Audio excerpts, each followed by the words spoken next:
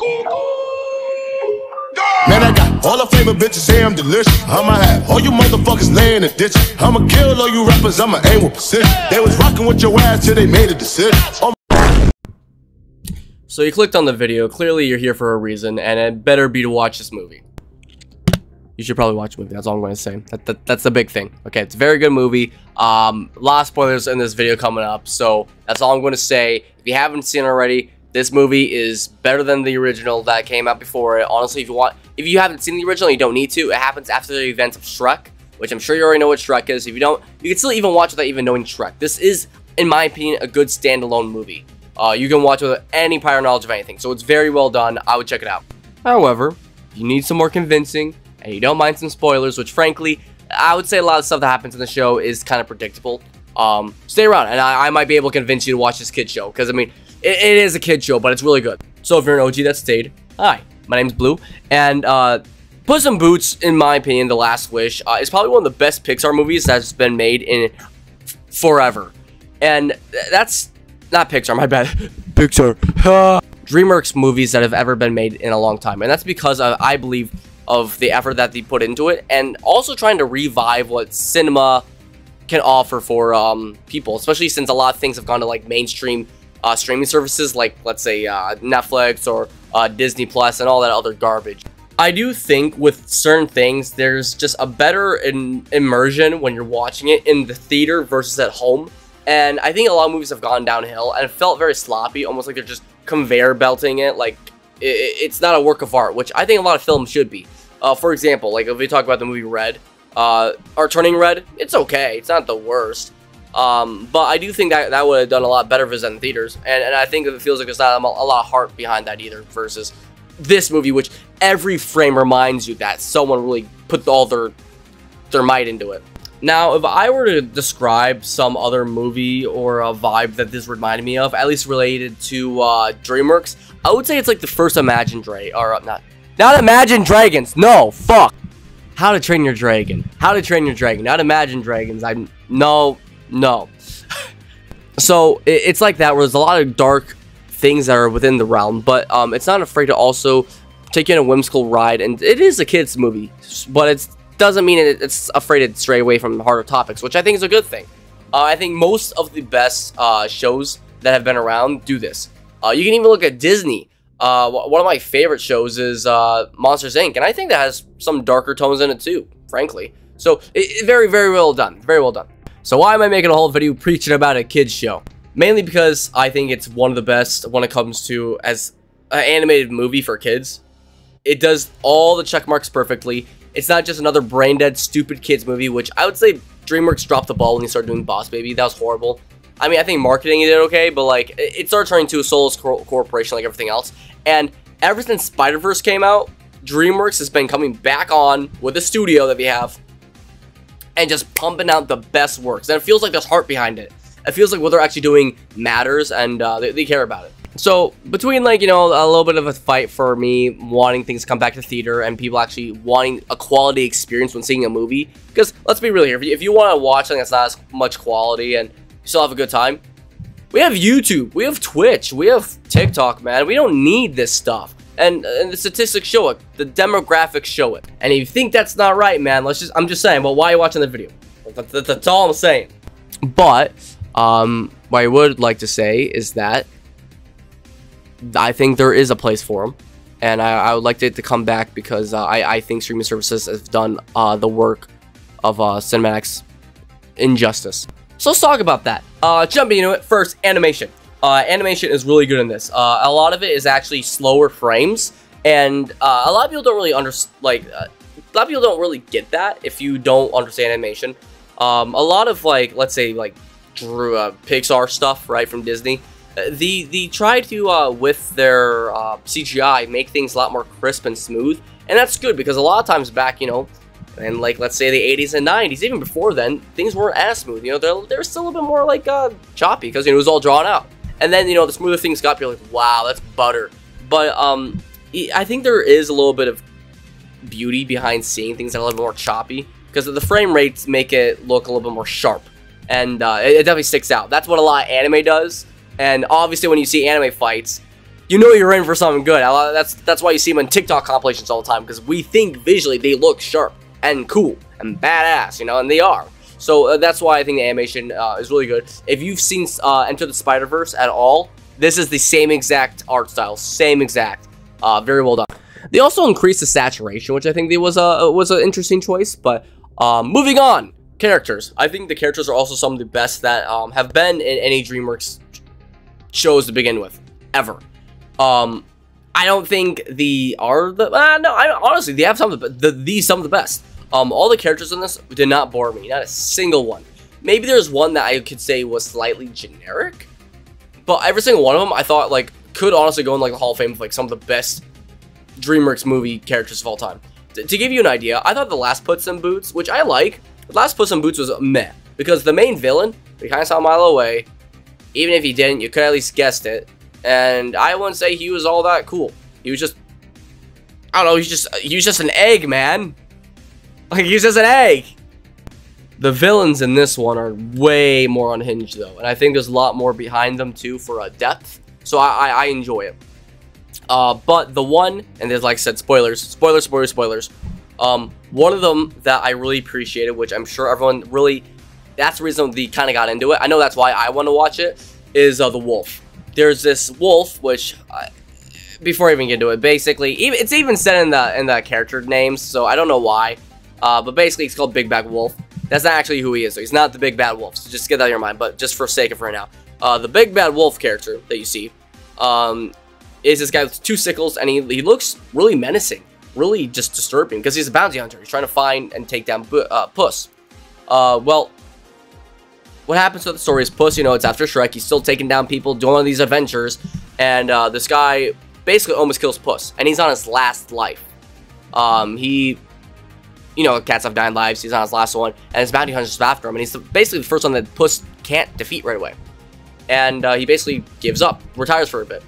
Well, it's as in the title suggests, right? There's this big wish. There's this last wish that he has to, that they can find. It's like the wishing star, right? He's like, oh, if I go there, I can get my lives back. Well, all these other people that are going after it, like, for example, Goldilocks and 3 Bears, Kitty Softpaws jumps back in, and there's a new character, which is this dog, and it's really cute, you know. It kind of seemed at first, like, oh, great, here's another sidekick character. You kind of can assume what would happen. I'm sure we've all seen that generic, but they did it well. They actually felt good. Well, that wolf character follows him the whole time, and he's just such a badass. Like, the menacing feeling was almost perfected. I would argue he's probably the worst villain in all of DreamWorks. All of DreamWorks history, he has to be one of the coolest villains, hands down. The only thing that was done dirty to him was he didn't get enough screen time. That is it. So without me spoiling too much, let's keep going. So, Puss was done really well. And the thing about Puss that's really hard about these movies is, like, you gotta make him interesting and not always just a badass. And that's a little hard for, like, a kid's show. But frankly, I think if they did push the envelope, which they did at times, I think kids enjoy that more. I think, like, what they should have done is just kept the attitude that they had with him during the original Shrek 2. And then kept going, because I like him as a badass. And I think most people like, you know, Puss being all, let's go, you know. I think it's cool. One thing that a lot of people didn't really see coming, though, and I thought it was really good, is there is animated blood. In the first one, there was a little bit, but it was more actually from, like, characters that didn't actually have, like, red blood. It was, like, fake blood, basically. For example, like, what do you call it? Humpty Dumpty does a little prick on his finger, and you see, like, yellow blood come out, right? You know, it's a yolk, so it's like, oh, funny. In this, though, when Puss, before, you know, he retires for at least a little bit before, you know, we go on the big adventure, he gets attacked by the wolf, and he gets cut above his head, and you see blood just go down his, like, his forehead, and that's kind of heavy for a PG movie, in my opinion. It's kind of heavy, but it did it so well, and I think it's something that a lot of kids still need to realize, because, like, people have gotten cut before, they've gotten bruises, so they know what this stuff is, and they've done a really good job without making adults and kids feel like complete idiots. It's like, these guys have swords. Of course something dangerous is going to happen. You know, we gotta be ready for it. I think they did a really good job with that, without making it almost perverted in, like, the way that the blood and gore elements were introduced. Oh yeah, there is some gore. And the cussing, they say, I think, hell and crap a few times, right? So, like, you know, they are not afraid to do that. And I thought it went, the times that they did use it too, it was pretty good. It's pretty good. I remember my little sister came with me, right? I actually, in that video, I don't want to show it because my family, you know, they're in the picture. But basically, afterwards, I dressed up all nice, and Tasha dressed up all nice, and I wore the glasses, and my grandma, my mom, and my little sister all went. And it, you know, I'm like, may I please have 5 tickets to Puss in Boots? Last wish. That kind of thing, right? And I enjoyed it. It was cool. But my little sister, even during the movie, she was like, oh, they said crap. You know, it was cute. But yeah, it is, for a kids show, it's definitely more mature. This movie deals a lot, and I mean a lot, though, with death and gore. And I think that's another reason why, for a kids show, it went back into How to Train Your Dragon vibes, where like it's not afraid to talk about that stuff or delve into it deeper. Let's speak about. Okay, just to give an example, I hate doing this, but spoilers. There's a moment where one of the characters, which is Jack Thornton, right? Big Jack Thornton. He's you know, from the nursery rhyme. Well, he's chasing after Puss, and he's one of the funniest characters. I think they did a great job with his dialogue. Well, he has this, they meet up, right, as they're trying to get the wishing star, and they have this map to get the wishing star, and they're trying to chase down Puss because he has it. Well, he takes out his shotgun, he has unicorn horns that go in him. Well, he aims them right at Puss, right, shoots, and it hits one of his men, because he has all his men with him. Hits the man, and he's like, oh, you hit me. Boom! Like, explodes into confetti. Like, their flesh just turns into fucking confetti. And then just, all that's left is their clothes. And it is just, without being gruesome, it is as gruesome as you can get in a kid's show, really, in my opinion. Like, maybe what would be worse if they turned to, like, I don't know, gummy bears and explode or something like that. But, like, it was, like, you could tell they died. They're dead. So, it was very good. It's very well done. I appreciated it. Because clearly that happened. Or like there's some other moments where like people go into like there's this final fight and there's like a border, and when you go into it, you literally just go like you zap from existence. That was kind of traumatizing. There's another one where people fall down a bridge and look like they fall straight into hell. That was kind of scary.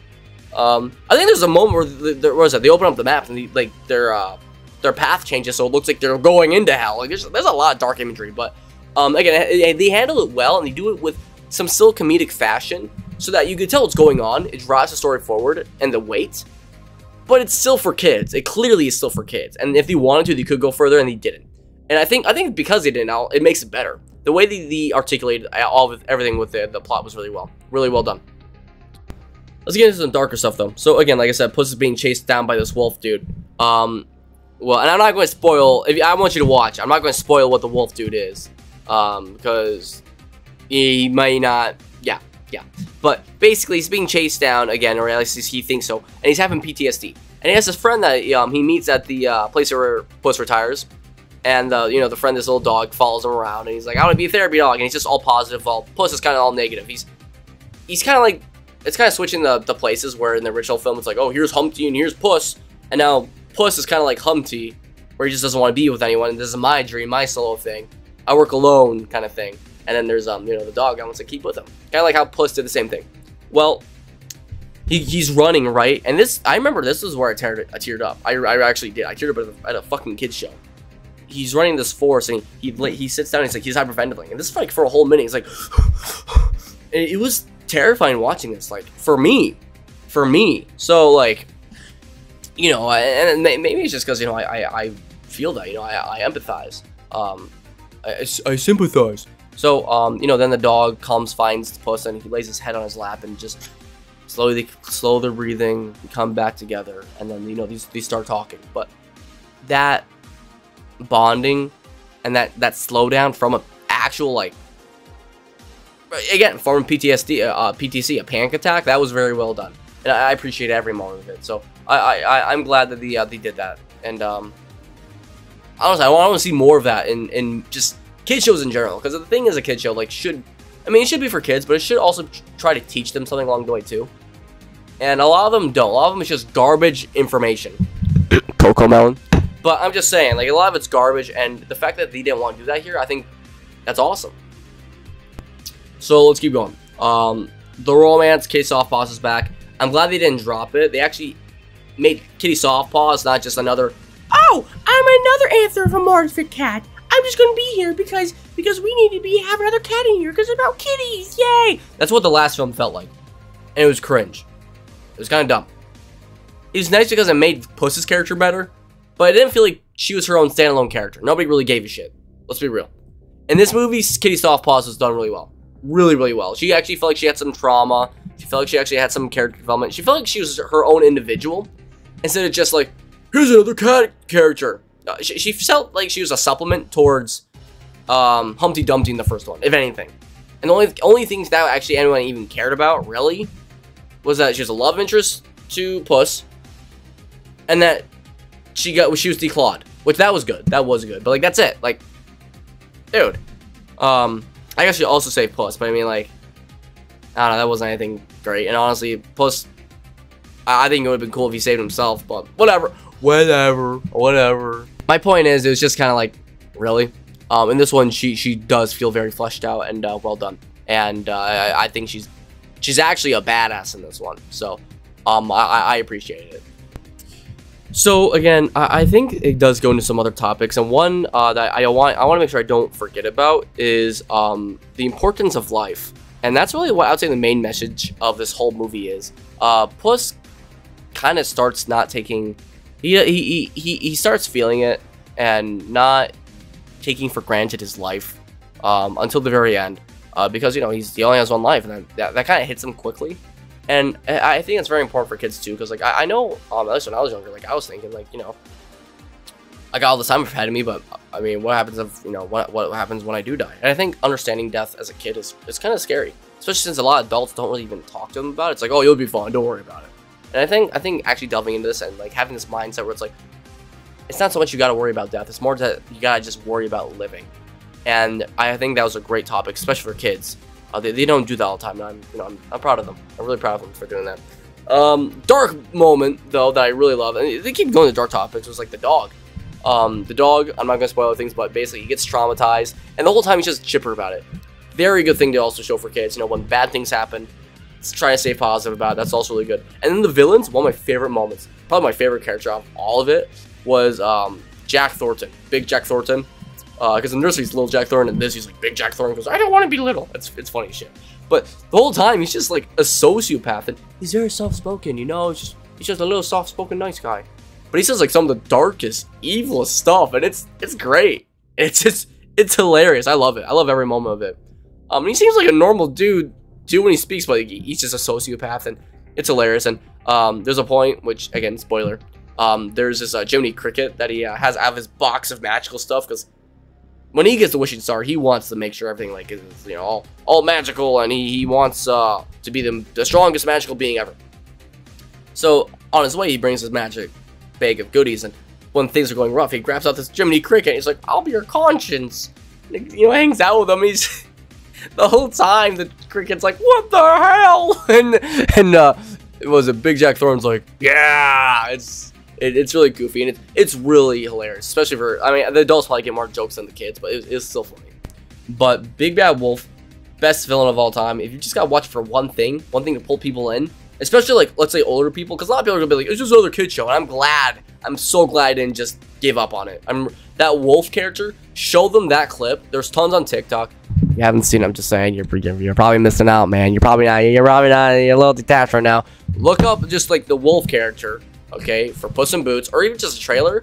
You're probably going to be able to hook in your family that way. Just really good. But my only complaint, because this is a really good movie, the animation's like up there, the writing is up there, the topics are up there. I mean, it's something that a kid and an adult can watch together, and it's not just, well, it only has to be good for kids. I mean, it doesn't actually have to be a real good movie. People that say that are just idiots. Okay, this was amazing, and not only was it a good movie, but it was also obviously for kids, so very well done. But the ending was a little generic in my opinion. I think they could have done some other cool stuff. I'm not going to say anything, but you know, a little generic. But other than that, it was really funny. All the characters were fleshed out and valuable, and the teaser at the end I'm not gonna say the teaser at the end just because like there's already a trailer out for it and people are kind of talking about it. But there's gonna be another Shrek basically. Puss at the very end is like, oh well, before we gotta say hello to an old friend of mine. Like, dude, that is so cool, and I think they did perfectly because they showed that okay, here's a high quality movie that we just did here. We're gonna go back to this franchise, and now you can trust us doing that because we gave you something high quality.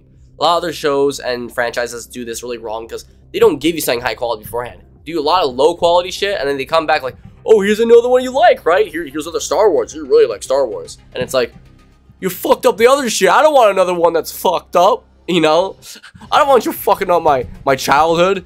But this, it clearly shows that they care about it a lot, and I think it's gonna go well. So, yeah. Anyways, long story short, watch Puss in Boots, The Last Wish, and if you don't, well, that's not very Sigma Giga Chad male of you. That's all I'm saying. Watch it. Get your family to watch it. Probably one of the best anime movies I've ever seen. Okay, that's all I'm saying. Okay, be Giga Chad. Don't let Avatar, the thing of water, when ticket sales, because it's been in development for 10 years. Okay, they may say they care about it. They don't. Fuck them. Okay, you want Puss in Boots. You want the Pussy in Boots. Watch it. Love you guys. Smile. Keep your head up. And my name is Blue. Signing out. Bye, guys. Watch the Pussy in Boots. Woo! Subscribe to BlueDigit. What? Do it now. Hello. You are a cow. Yeah. Yeah. Subscribe to BlueDigit or else.